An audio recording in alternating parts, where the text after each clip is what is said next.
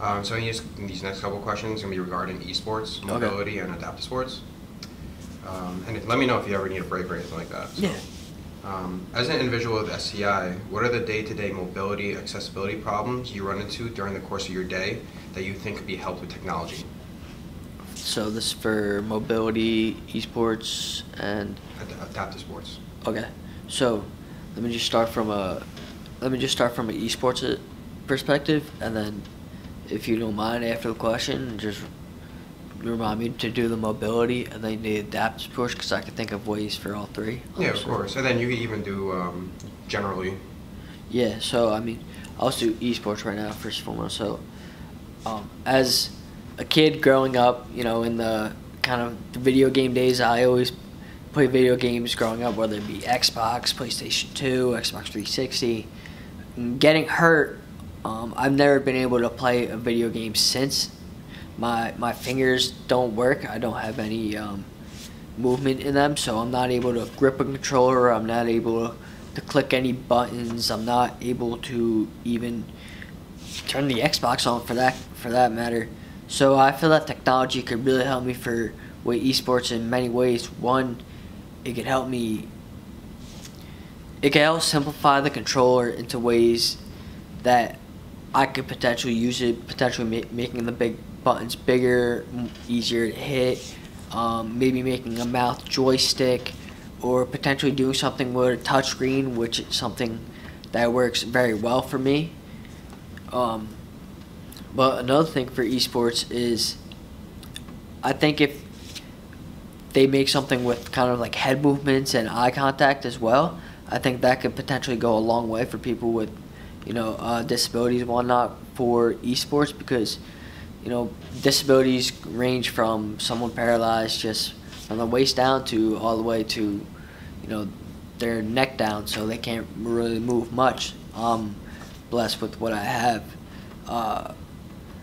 Mobility-wise, technology, like every day I go in and out my back door. I have a clicker on my wheelchair that opens my back door. It's pretty much a garage clicker, and without that, I wouldn't be able to get in and out of my house without the assistance of someone else.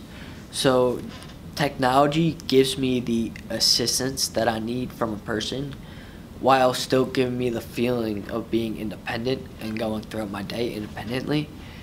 And being a college student, sometimes when I go to class and whatnot, many of the classroom doors aren't really accessible. You can't hit a button to open them, as you know, so I usually have to wait for another student in the class to open the door for me and let me in. So that would be something that technology could help me with, just socially and being more aware in the community of where those kind of handicap accessible buttons should be placed. Because yeah, I can hit the button to get into the building, but I can't hit the button to get into my actual classroom, which I feel is kind of more important than getting into the building. And other things like technology, I use a Hoyer lift to get out of bed every day. So I'm 155 pounds. I'm kind of heavy for my mom and my dad, who are, older people, and same with my nurse. So in order for no one to have to strain their back, I use a Hoyer lift. I use a sling, get out of bed, and it carries me from the bed to my wheelchair and vice versa. So technology helps me tremendously with my mobility all throughout the day. How about adaptive sports? So adaptive sports, like I said, I played hockey growing up, and I would still love to play hockey now if I could. Obviously, I can't, but I feel that there are ways for adaptive sports. One way that I've seen that I feel that technology could make an advancement is, yeah, I can't move my hands or anything, but I could use my hands to drive, and I could put a stick, some sort of stick at the bottom of my chair. And that could make it so I could hit the puck when it's on the ground or some big ball, whether it may be. Or maybe even building some sort of makeshift custom glove. That way, hands that aren't able to grip a stick can. Or maybe making some games that are, I guess, more open and accept for people with disabilities. I'm really not sure, but I would love to try it. Very cool. So the next following questions are going to be regarding social connectivity and communication. First one is, what are the biggest limitations to participation that you see in the social connectivity and communications field for people with SEI, and how can we improve it? Or if you need me to repeat it again, let me know. The hardest thing? The biggest limitations to participation that you see in social connectivity and the communications field for people with SEI. Well, one thing I'll say, and this kind of has to go back to the mobility stage, just being able to communicate with people, being a young person and wanting to maybe go out to a bar or somewhere, or go out to nice to eat. There's usually stairs at the restaurant, or stairs, wherever I go, or whether it just be an office building for that matter. I can't get upstairs because my wheelchair is 300 some odd pounds with me sitting in it, and that's a lot to carry, and I would never make anyone carry that. So that's probably the biggest limitation I see. And I find that also people with SEI aren't able to raise their voices as much.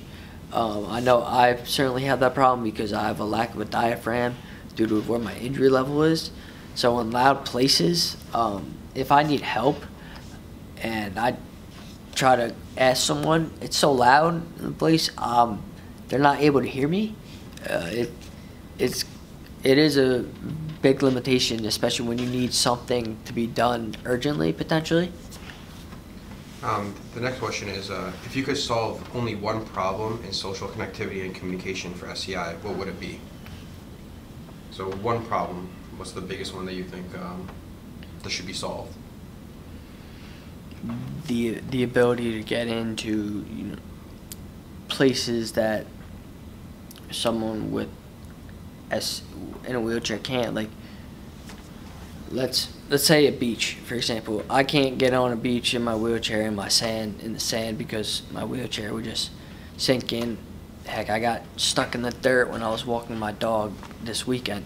So I would get stuck in the sand, and that's just a place where the general public loves to go. It's an amazing place, but being in a wheelchair, having SCI, we are not able to get there, as well as there's many other public places too, whether it be I don't know, an amusement park, for an example.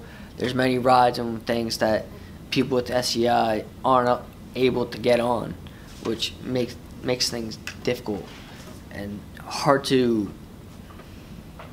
enjoy a lot of things when you're not able to do everything to the fulfillment that everyone else is doing it, and to the measure that you want to do it by.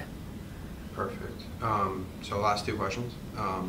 In your role at the Reef Foundation, how have you seen social connectivity and communication for the SCI community improve as technology improves? So I've seen it improve greatly.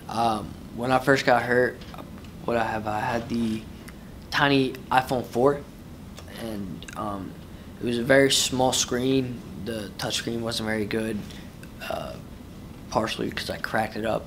But just with the advancement of technology and the iPads now becoming better and greater, it's enhanced not only my ability, but people with SCI and disabilities ability to be able to reach out to people and communicate, because we're not able to touch buttons, to click buttons. So if, say, I had a BlackBerry, for example, I wouldn't be able to click any of those buttons.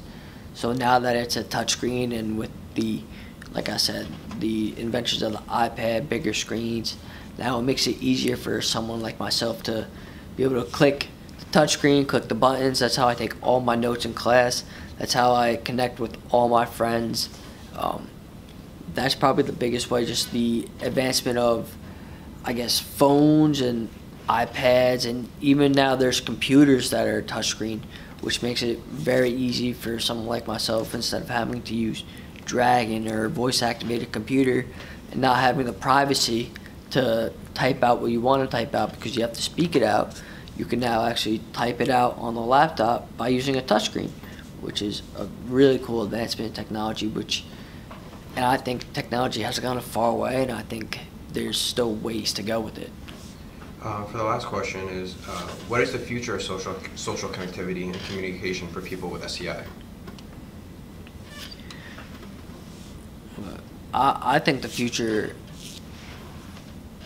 is anything that we want to make it. Honestly, I think if we put our resources and our minds in the right spot and gave people with disabilities the opportunity and the chance to participate and live a full life as much as possible, more than they are now, it'll open many eyes and many doors. I think that the future is, I think our disability could possibly become an ability. I think that there's not going to be, do you want to go to the beach? Oh, I can't. It's going to be, all right, yeah, they got the match right on there, so let me go to the beach. I'll be able to sit right with you guys.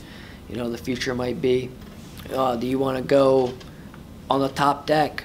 Oh yeah, let me just go around back. There's a ramp, or maybe there's an elevator there. I think the future has endless opportunities, and I'm very excited to see what the future holds for us. So that was the last question, but do you have any other final statements or any pieces that you want to add in there? Yeah, I want to say that technology has significantly helped me as an individual, as a person that doesn't have much independence because I'm not able to do things for myself, such as feed myself or have a drink for myself.